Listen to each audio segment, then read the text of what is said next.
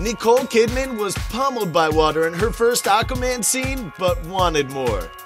The Oscar-winning actress portrays Queen Atlanna in the upcoming action-adventure and has been hailed a trooper by director James Wan for the way she dealt with her punishing first moments on camera.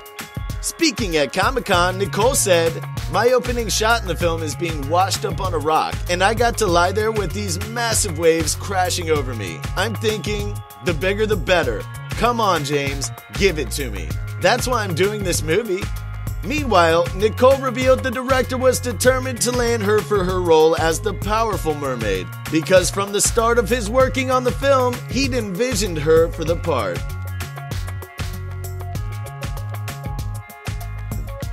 If you like and subscribe to our videos, there's a chance your favorite celebrity will follow you on Twitter. We can't prove that, but we're saying there's a chance.